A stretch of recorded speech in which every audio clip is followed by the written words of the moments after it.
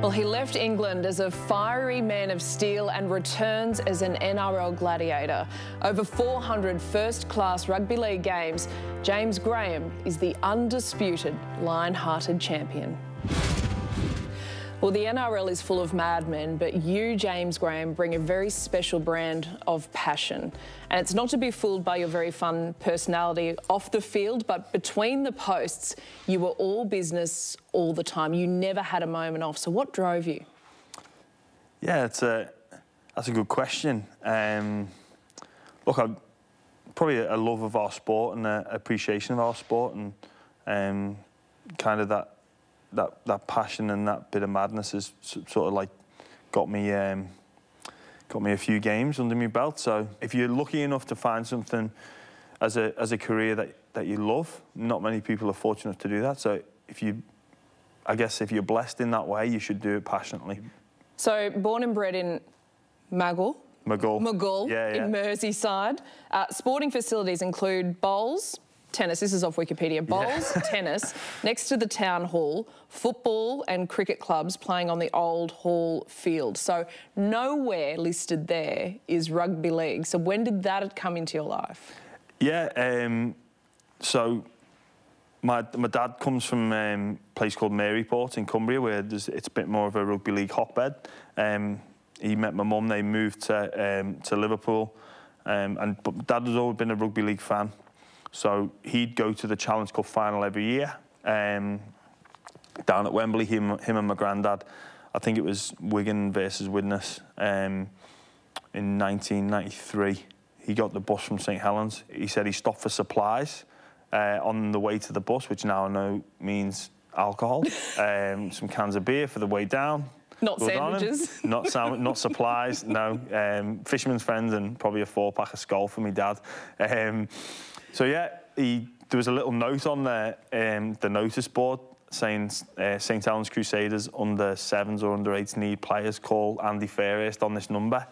So he jotted the number down, and when he got back late on the Saturday, Sunday, he's like, "How do you fancy playing rugby, son?" And I was like, "What's rugby? I don't know." Like, I'd sort of seen it on the TV, but I didn't know the difference between league and union. I was really into me football as a kid. Played, like, at school, it was break time, you play football. Well, when I say football, soccer. Lunchtime, soccer. You finish school, you go home, you go to the park, you play soccer. That's all it was. It was just relentless. And then Dad sort of thrown this spanner in the works of trying rugby, and I don't know. I said, "Go on then, let's give it a whirl." So I went down on the Wednesday, and they were playing a game, and I honestly, genuinely didn't know the rules. I probably had seen more, again, like, I'd seen bits of it. I didn't know if it was more like American football. Yeah, and then I started playing, and I instantly fell in love with it. And I can remember at the end of the game, though, they said, "Let's make a tunnel for the opposition and clap them through." Now, where I came from, we used to play a game called Tunnel of Death. So if you didn't score in this game, all the lads would make a tunnel, and the person that didn't score had to run through, and you could kick them as they ran through. And at the end of this rugby game, they've gone, "Let's make a tunnel for the opposition," and I've just gone, "Hang on a minute, are they going to run the tunnel?" Like, and then tunnel of death time, like, and then they're just clapping them through, and I'm like, "Oh, okay." And then, yeah, you didn't have an inkling to give him a kick. I was close to going. So yeah, anyway, they said after the game, do you want to come back on Saturday for training? I was like, "Yeah, I do." And then I guess the rest is history. But then going to school, I was just known as like the egg chaser, because I was the only kid that played rugby, no one else. Everyone was football, you know. And yeah, so being at school, like playing rugby, it was just, I was a bit different. But yeah, I can remember playing for the first time and just instantly falling in love. So what was the backyard like at home? 1 of 7. Was it rowdy? Yeah, there was never a dull moment. There was always someone in trouble, mainly me. You? Yeah, I'm middle child syndrome and all that, you know. So, yeah, it was an interesting household, to say the least.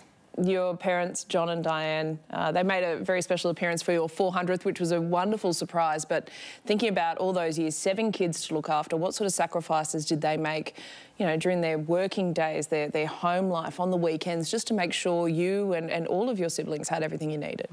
Yeah, Mum and Dad did so much, and it probably wasn't until quite recently that I sort of realised the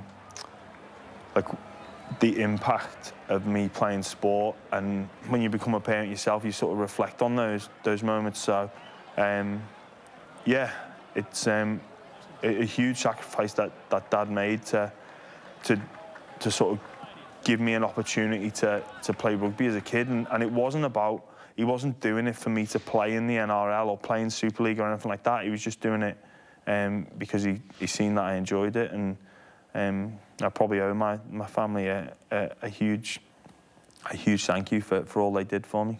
So this egg chaser, as you called yourself, becomes this fiery, red-headed teenager with a temper to match, and you catch selectors' eye. You've come through the St Helens system. On August 15, 2003, a 17-year-old James Graham makes his Super League debut against Castleford. If you could go back to that moment, what would you tell young James is about to step onto the field? Oh, I don't know.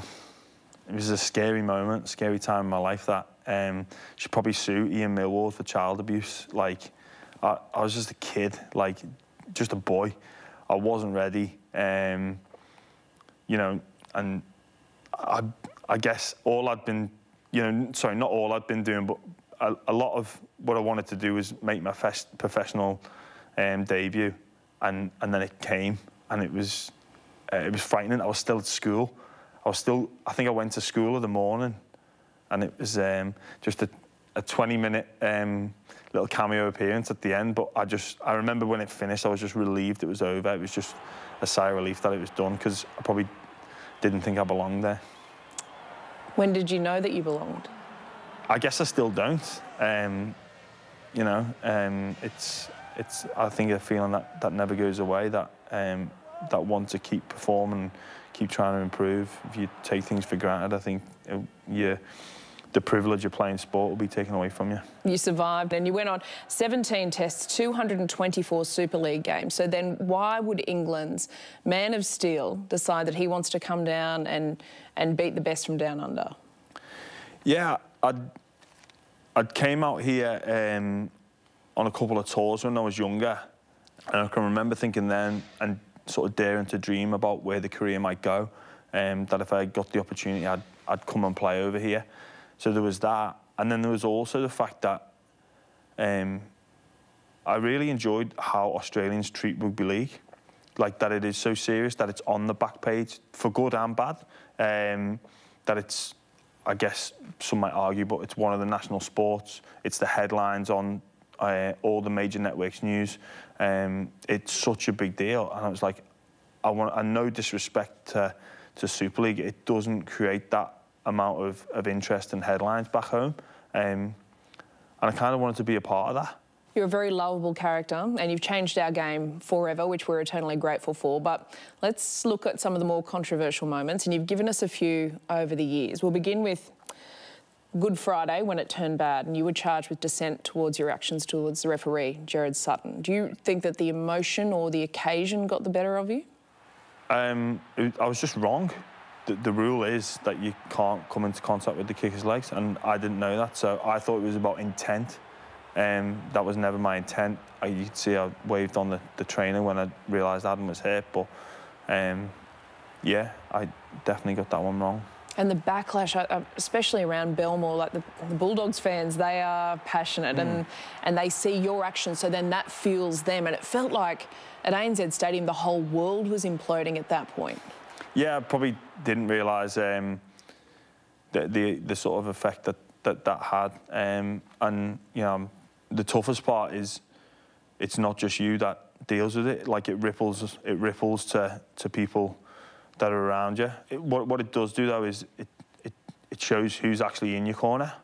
You find out who's there for you and who's just around for the good times. Yeah, and after a couple of moments there, I spent some time with some people, and really put things into perspective, and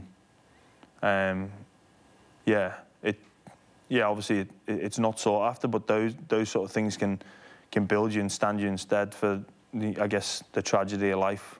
People like Des Hasler, people like Wayne Bennett, did they help you with that impulse control? I mean, we can now go back to the tunnel of death. I mean, the impulse control has been there since day dot. What was their advice to you to make sure that you had the longevity and you had the legacy and the reputation that you wanted at the end of all this? Yeah, I guess it's a little bit about cause and effect, and taking responsibility. That's fundamentally what it comes down to. For your coaches, who was the most influential? Daniel Anderson at St Helens.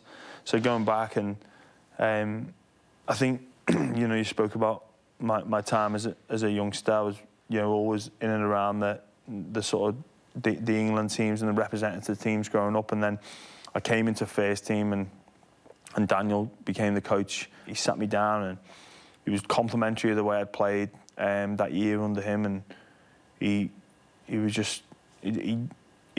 mapped a few things out for me, and he made me see sort of my journey differently. Was I just going to be a passenger and just go along to get along, or was I actually going to have targets and things to aim for? And I'm so fortunate that that he managed to have that chat with me, because I was probably during that the back end of that was just sort of coasting along a little bit.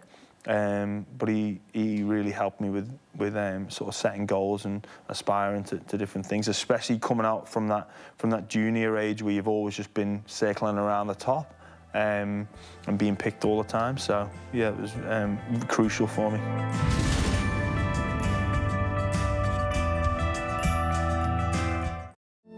Refined, cultured, daytime Matthew. Then the sun goes down.